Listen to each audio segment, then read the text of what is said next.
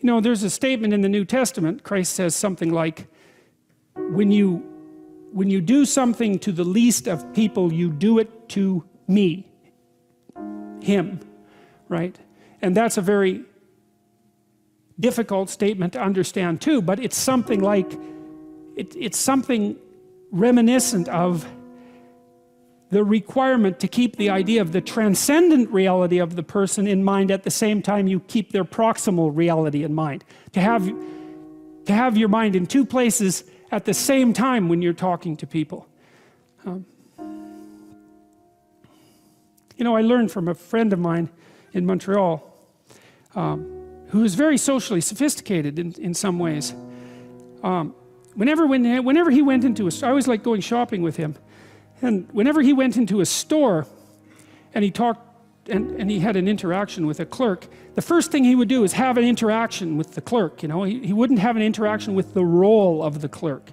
He'd like look at the person, sort of take stock of the fact that they were there, and then ask them something genuine about their job or their store or how they were doing, like go into a conversation right away. And he didn't get personal about it because that can be intrusive, right? You have to be very sophisticated to do this.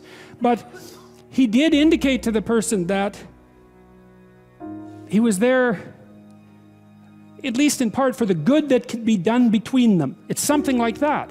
And then the person would be ridiculously helpful.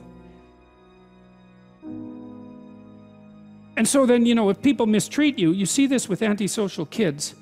It's a very tragic thing to see, because if you're an antisocial child, by the time you're about 4, you're very hostile and distrustful to people. And so you're like a growling puppy. And if you're a growling puppy, you tend not to get petted, you're more likely to get kicked. And if you're a growling puppy and you get kicked, then you have even more reason to growl. And that's sort of the story of antisocial kids. If they're not well socialized by the time they're 4 and they're more on the aggressive side, then they alienate themselves from the community and all they get is rejection. Well, and then they look at the rejection and they think, well, to hell with humanity, you know? And no wonder they think that. But the part of the catastrophe is that they get what they evoke. And I'm not saying it's their fault precisely, but it doesn't matter. That's still what happens. And so you might ask yourself, if you're not getting from people what you need, there is some possibility that you're not approaching, especially if this happens to you repeatedly across people. And this is a virtual certainty. If it happens to you repeatedly across people, especially if you have the same bad experience with people, it's not them, it's you. I would say 3 is the limit. If something happens to you once,